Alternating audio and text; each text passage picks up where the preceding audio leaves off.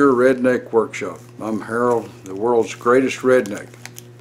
You might wonder why I'm saying that. Well, let's wait for about a year. I'm going to tell you that every time I make a video, and we'll see if you don't believe it's true at the end of the year.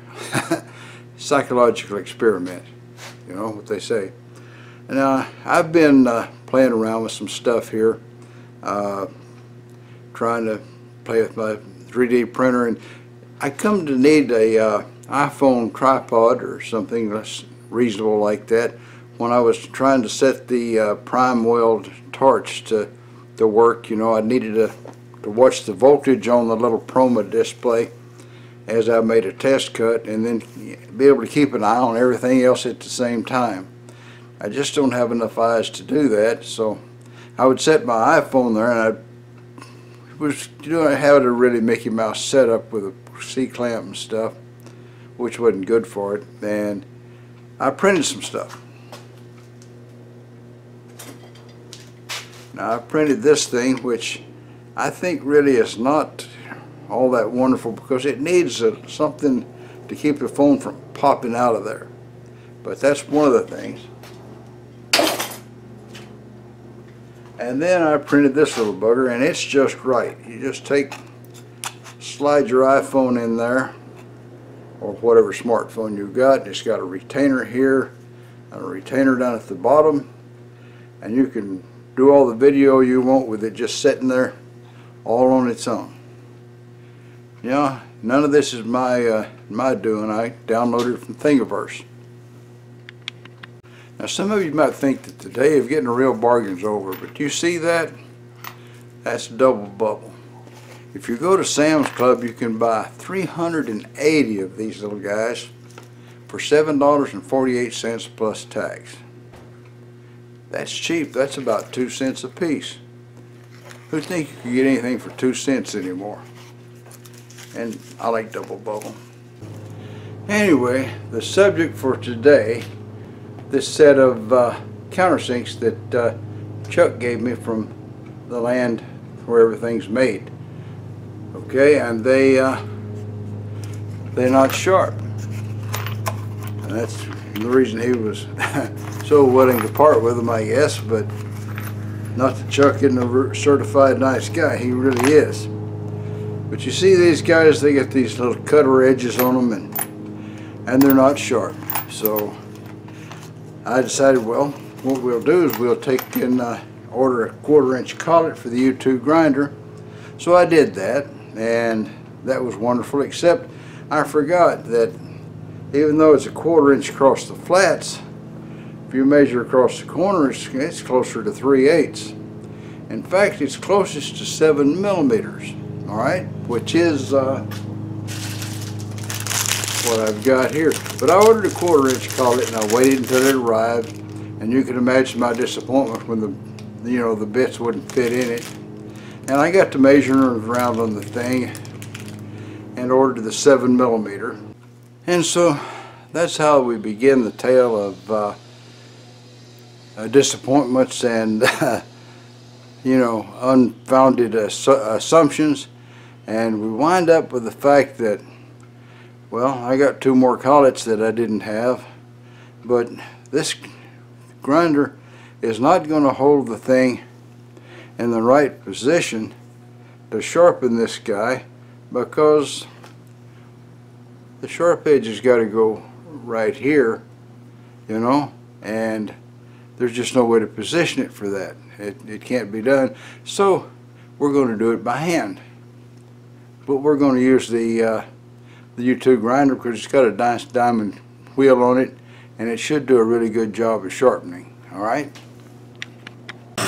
Alright, going handheld, I did a little preliminary test right there.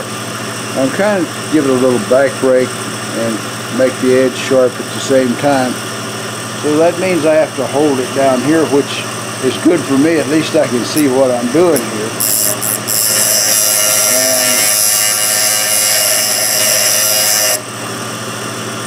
That's getting closer to sharp, so undoubtedly I think this is going to work.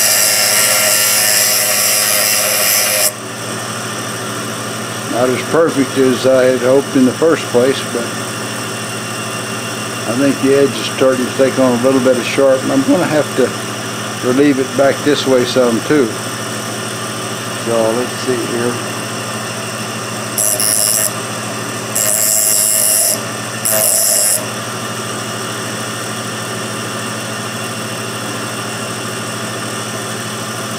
The flutes aren't exactly straight.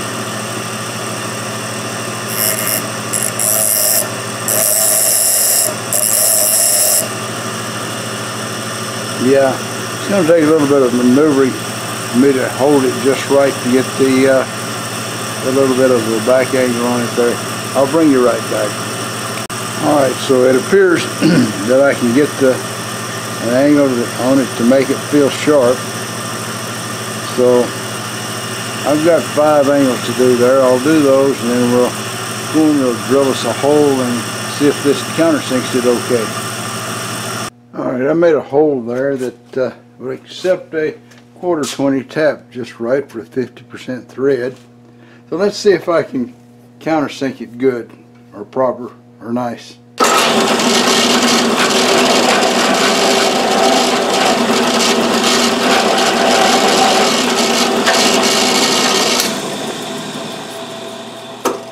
That looks okay to me. See if I can get you in. Well, you're in close enough to look at it. I guess that should thread quite well now. Pierre would be proud because I did remember to chamfer before I tapped it. So let's go on, and I'll go ahead and thread the thing off camera. Alright, I tapped it 1/4-20, and that certainly looks like a good chamfer. I was, of course, concerned that I might not chamfer it far enough.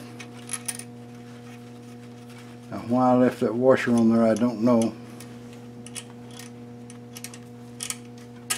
But you can see anyway, it starts and everything's great. Alright, so I sharpened the whole bunch of them by hand. And that little diamond blade does a really good job making smooth, sharp edges. And it's not the wonderful, beautiful precision job I had envisioned, but they're sharp and they'll make a countersink. But it seems like a lot of Bubba's family had gone to a funeral, and after the funeral, there's Bubba and some of his uncles standing around looking at the tombstones. Somebody brought up the idea as to, well, what would you like to have folks say about you after you're gone? And Uncle Irving says, well, he says, I'd sure like for him to say I was a good husband and a good father and just a regular nice guy. And Uncle Willie says, well, he says, I'd like him to say I was a great teacher and made a big difference in a whole bunch of people's lives. And they look around at Bubba, and Bubba says, well, he says, I tell you what, he says, what I'd like to hear him say is, look, he's moving. Well, that's all, folks. Y'all try to subscribe if you're not already a subscriber. Leave a comment if you got something to say. And above all, remember, keep on keeping on. Bye now.